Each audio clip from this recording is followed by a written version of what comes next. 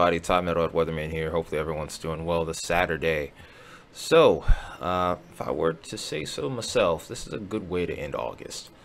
While, yes, there is a little bit of severe weather ongoing towards the mid-Atlantic and parts of the Northeast, if we look at things overall, it's not too bad. The threat is mainly for damaging winds, and that threat is going to start to diminish in just a little bit here. You may still have to watch northern parts of the slight risk for the later part of the afternoon. But all in all, temperatures cooling down. College football for some of us, for those of us that are football fans. Let's make it for a good end to the month.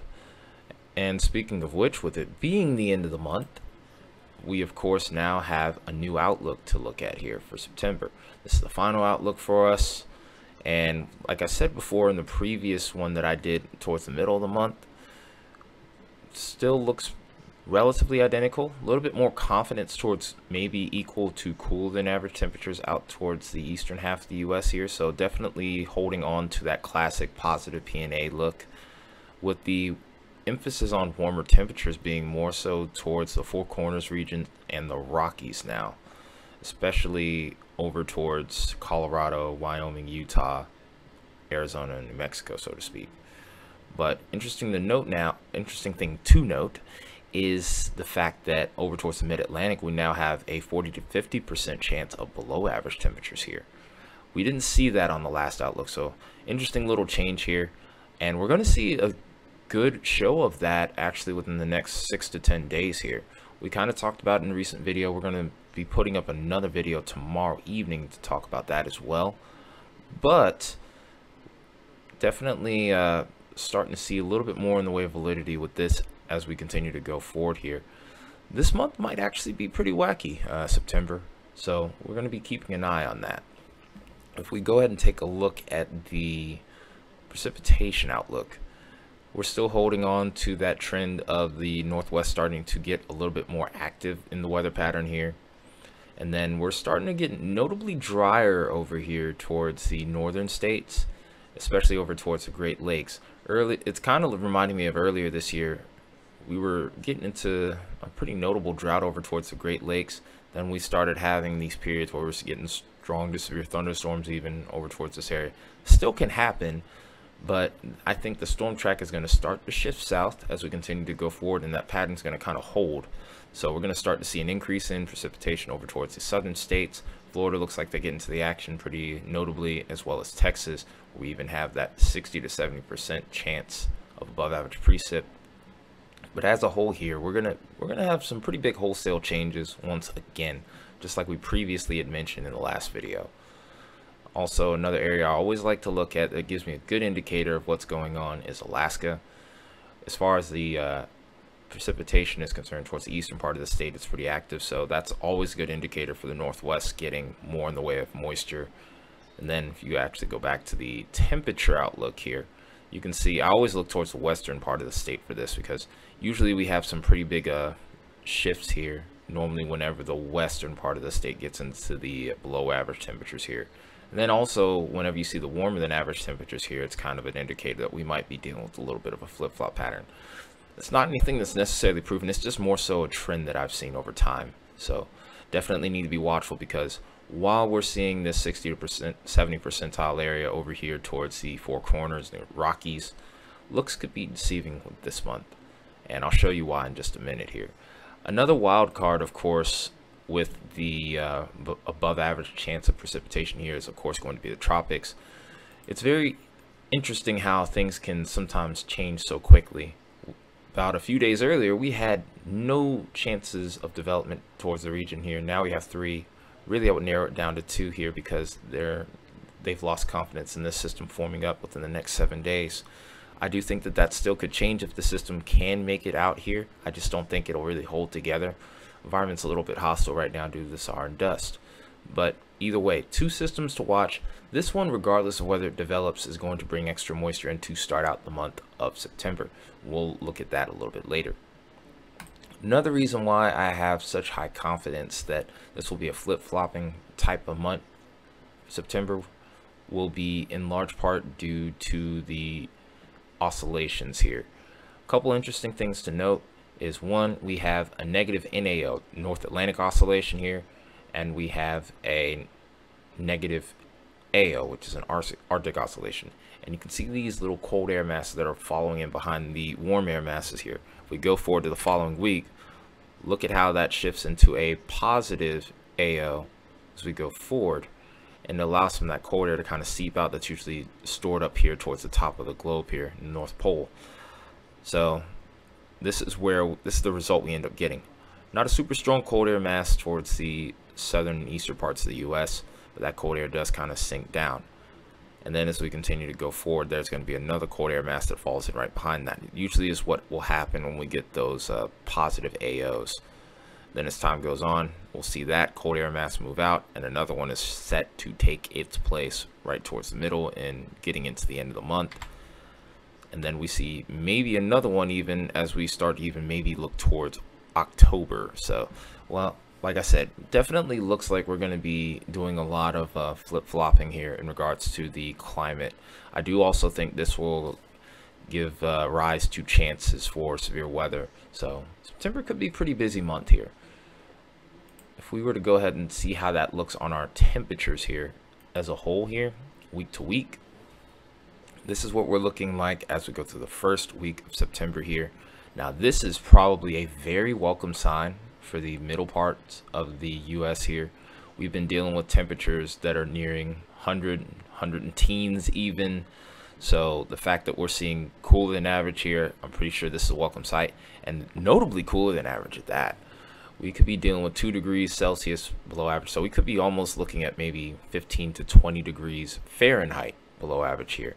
Still very warm out towards the west, as we mentioned before. This is definitely a classic positive PNA setup. But watch what happens next week, though.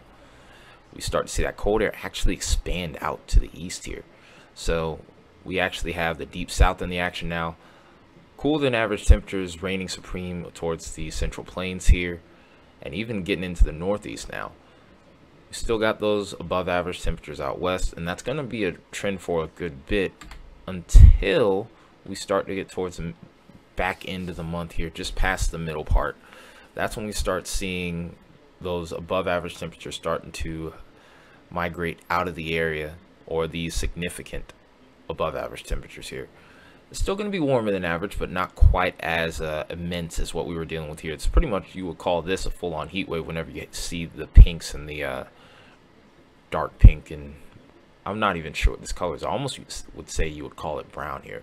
But when you have 11 degrees plus Celsius, that's like 20, 30, some maybe even 40 degrees above average in Fahrenheit. So pretty significant there, but we're eventually due for a breakout west as well. And even though we start to shift back into above average temperatures, keep in mind this is week to week. This isn't going to tell the full story. I'll show you another model in a minute that'll give you a better idea of what's going on there.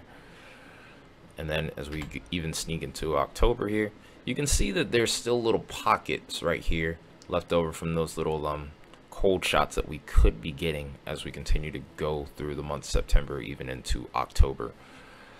So another thing we'll look at before we start to get into the day-to-day, and keep in mind this is still looking 30 days in advance, so this is gonna be hard to kind of latch onto. It's very much prone to changing, so don't ride all of your hopes for the month on just this one forecast. There'll be plenty of update videos to come along with this. But as a whole here, the first week, deep south, southern plains, even the mid-Atlantic here, looking wetter than average here. Tropics are also a wild card in that as well. Up north, storm track is going to change a little bit, so we're going to start to see more of a flashpoint over towards maybe the southern and central plains as well. So if there's going to be severe weather to watch for, I would mainly be watching there. Of course, the Ohio Valley as well, southeast. Pretty typical of the transitional point as we get into fall. Then as we go further along here, start to dry out as a whole over the US a little bit. And this is the part where the northwest starts to get into the action with the moisture a bit here. We're about average over towards a large part of the west. But as we go further along, we start to kind of level out as a whole over towards the US, all the way up until the start of October here. But notice if you look over towards the northwest once again, we're starting to see an increase in probability of that above average precip once again. These are based off of our rainfall anomalies here. So that being said, if we go back, still kind of dry first couple of weeks. Then as we go further along, pattern starts to spice up for the region here. I wonder if the Pineapple Express might come into play a little bit later even. So we'll have to keep an eye on that. If you're in California, you heard me just say that, you're probably freaking out. I would say not to do so, but I do think that there could be some indicators a little bit later down the line, but right now we're good. In any case though, let's get into the day-to-day here. So we can actually take a look at our storm track now that we're in range. This version of the CFS, we can actually take a look at it all the way up to about 30 to 32 days in advance. Now, like I said, this is not something that I would use as a final forecast. This is just more so an outlook or a preview of what could happen. So here is the indicator that we're going to have that positive PNA. A lot of troughing going on out to the east and a lot of ridging going on to the west. The ridging is going to allow for that warm air to rise and go further up to the north. Troughing is where that cool air is going to start to win out in the battle here. And it's going to be at this point where we start to see the increased probability of severe weather, let's say more so over towards areas like, let's say, Nebraska, Kansas, maybe even Oklahoma and Texas, a little further down the line here. Especially as we look towards the downslope of this ridge here. Eventually that threat, I anticipate that to migrate to the east over towards the Ohio Valley and the southeast. And this is going to pretty much be the dominant pattern. Now this feature in particular I'm paying attention to very closely because I think this could be a big factor in our below average temperatures over here towards the east. There's not a lot of model agreements. Some are kind of leaning into a cutoff low like what we're seeing here, where you see the jet stream here and then this little trough in this low pressure area just kind of goes away from the primary flow. But this is going to be a big determining factor as to what we could see as we go through that first week and transition into the second week. As we go beyond that point, see more in the way of troughing out towards the east. The ridge kind of shifts a little bit to the west, and we're still going to end up being stuck with it for a while regardless. But as we continue to go forward, eventually we start to even see some troughing out towards the west eventually. So at some point, everyone over the low 48 here is going to level out. It's just more so a matter of when. Now this feature, of course, while I'm not going to hype this up because we're 672 hours out, that would be a big deal. Of course, this is very much prone to changing. In fact, I would almost anticipate it changing. But if that ends up being the case here, that could be a huge cool down as we transition towards the end of the month here in September. So I do think there's going to be some big swings as we get towards the end of this upcoming month, but right now all I can say is that that is hearsay. But how does this reflect in our temperature anomalies here?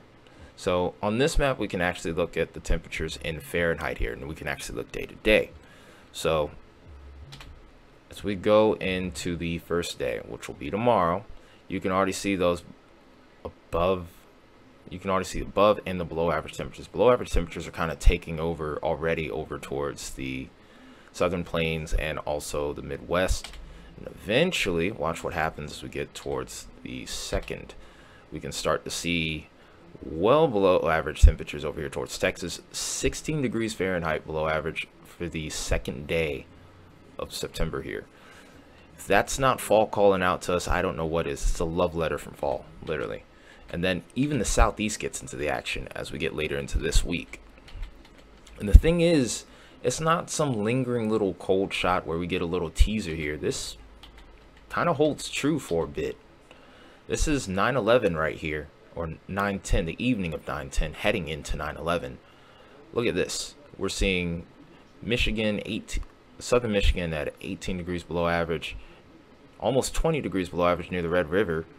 And then towards the Carolinas here, towards the Appalachians, we're pretty close to 20 degrees below as well. And even though we see above average temperatures out towards the west, it's not like they're going to be incredibly insane. We're seeing only up to about maybe at most 20 degrees above average, which is still pretty extreme, but not quite the same picture that we were seeing with the temperature outlook we were looking at earlier in the video. So And then, of course, like I said before, these cold temperatures are holding out throughout the month, which is crazy to think about. We'll be talking about, like I said, we're going to go further in depth into what the next couple of weeks could look like. But like I said, we're set to really cool down here. Gotta love the echo dot. But in any case, though, with that big feature that we were looking at earlier, and you can actually see it in the bottom left corner here, look at how dramatic of an effect that would have if that ends up verifying. You can even see 30 degrees below average in Mexico. That's crazy. But, well, like I said, it doesn't quite I'm not sure if this will end up verifying, but if it does, oh my goodness. But definitely something we're going to have to keep an extra close eye on as we go forward here. So that's pretty much our general outlook here. You can see with the precipitation pattern too, pretty active out towards the east, and this is of course towards the first half of the month. It's really not until we get into the second half where we start to see the northwest get into the action a bit more. We do still of course have to watch the tropics. There's even a little tropical feature that we're watching off the shore right here at this point during mid-September. This is during peak hurricane season, so that's not uncommon. The fact of the matter is, eventually as we get towards the back half of the month, we start to see a little bit in the way of a kind of leveling off here in regards to the active precipitation. Of course, this isn't going to last, because from the looks of it, on the end of the month, especially with that one crazy looking storm that we end up getting, we could even maybe see snow over towards Colorado. I don't know if I buy that yet, but definitely something to keep an extra close eye on. So could be a pretty topsy-turvy month as we get into September into October. That's usually how the fall months can be. Very crazy transitional periods here. But that being said, it's a little bit longer of an outlook, a little bit more in depth. I hope you enjoyed it, found it useful. If you did, you know what to do. Make sure you smash that like button, hit that subscribe button, and especially hit that share button. Let's try to get these out to more people, because this could catch some folks off guard. I'm pretty sure it will, especially these next couple of weeks. But that being said, you guys have an awesome rest of your Saturday. I'll see you guys in the morning. It's Metalhead Weatherman. I'm signing out for tonight.